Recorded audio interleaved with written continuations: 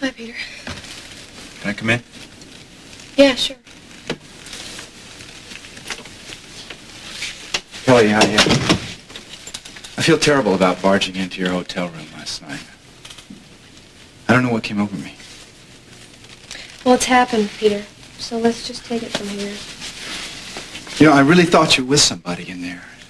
It drove me crazy. I'd like to apologize to you. Thank you. Kelly, I'll never do that again. I'm glad to hear that, Peter. Can you give me another chance? No, I can't. Kelly, I've never loved anyone like I love you. You know how much you mean to me. Peter, you've helped me a lot.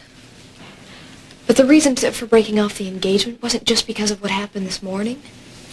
That was like the final straw. You were going to break it off anyway? Why?